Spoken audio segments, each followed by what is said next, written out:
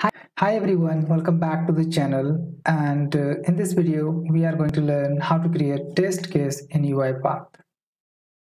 So we need to use UiPath Studio Pro, and in case if you are using UiPath Studio or Studio X, then go to the settings, then license and profile, and select view or change profile. Then we need to select UiPath Studio Pro from here. In this workflow, we take first name and last name as input and give full name as output. This is a very simple workflow. So right click on a workflow YAML file and then select create test case. Over here, this time we're not going to make a mock workflow. Rather than we are just going to directly test the original workflow over here. And they can change the name to test case 1, then go to the next. Not going to provide any additional data, say create. Now we have three things over here. The first one is given, second is when, and then. As this workflow need two inputs and output, we need to store into some variable. So let me create two variables.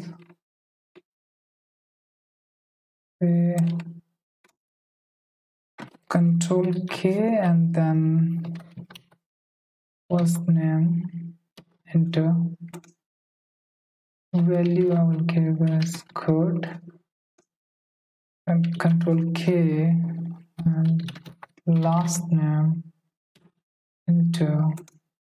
Value I will give Adhyana, enter. I'm going to change the scope to the test case 1, and we need to create one more variable to store full name.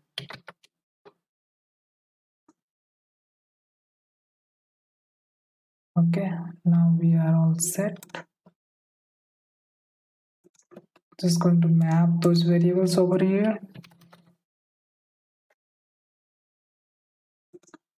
First name, then last name, and output full name. Mapping part done. Now in then section we need to verify the output as per our expectation and actual value. For that case, we need to go to the packages, and from here we need to install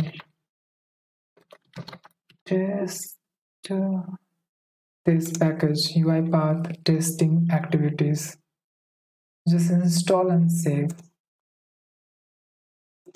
From activities, we'll search verify. Over here we have these three different options. We are going to discuss all these three one by one. So let's take the first one. This one is the most simplest one. Say I wanted to check full name. As our input is code and Adhyana, so we expect it as code Adhyana.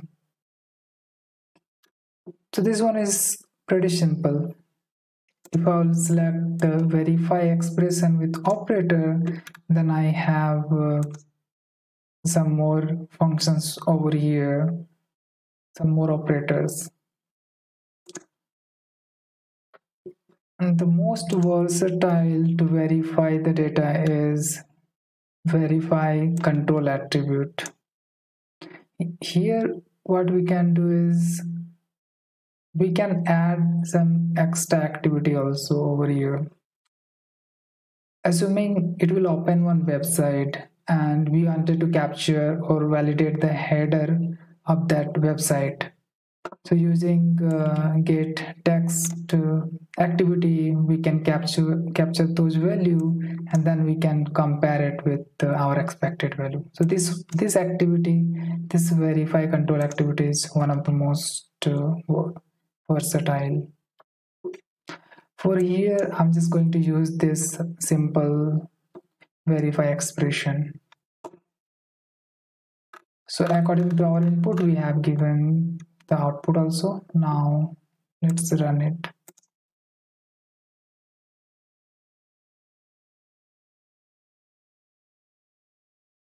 Go to the output, and then you can see verification passed over here. Now let's do one thing, just change the value in order to fail this test case.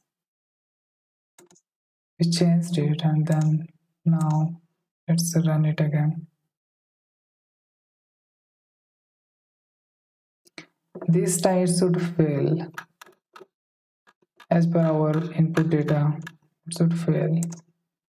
And you can see it got failed over here. So thank you for watching.